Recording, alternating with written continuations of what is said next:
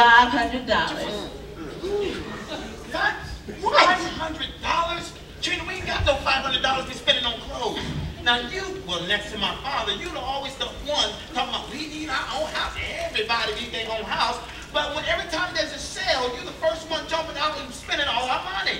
Well, you know what? The next time you make a pledge to marry me and give up your name, I bet you'll think twice about that. And baby, this right here, it ain't no McDonald's.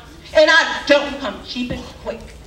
And I guess what you bought was a need. Whatever! Oh, Lord, help me to understand her thinking before she thinks it. My God.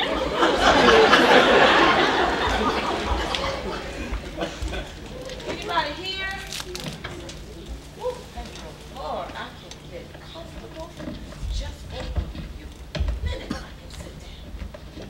Ooh, Jesus. Ooh. That you? Oh, hey, Lenore, baby. Oh, what's for dinner? You know, I'm so hungry. That was a dinner thing. You know, make some. What's for dinner? Yeah. Did you just ask me what's for dinner? I did.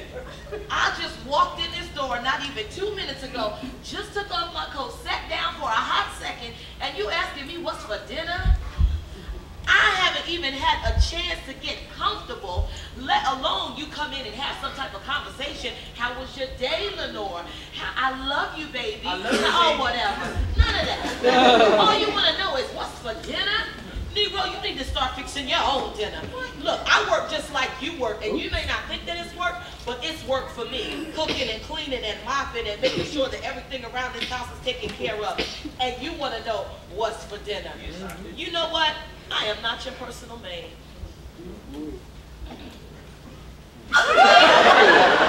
Now, see here, Miss Lawrence from the Upper East Side.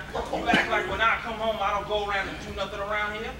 Well, what exactly do you do, Mr. Jefferson from the Upper East Side? Well, for your information, I take out the garbage. No, you don't. You get the kids to do it. Well, it gets taken out, don't it? I mow the lawn.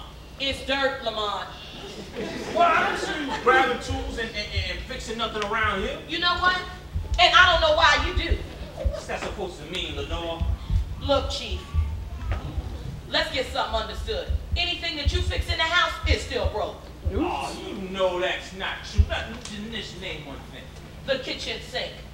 That's because it was the bathroom sink that I fixed. Well, the toilet is still stopped up. Well, I don't know why you women gotta use a whole roll of toilet paper when you go to the bathroom. I mean, why do y'all do that anyway? We use what we use so that we don't get skid marks in our lingerie like y'all.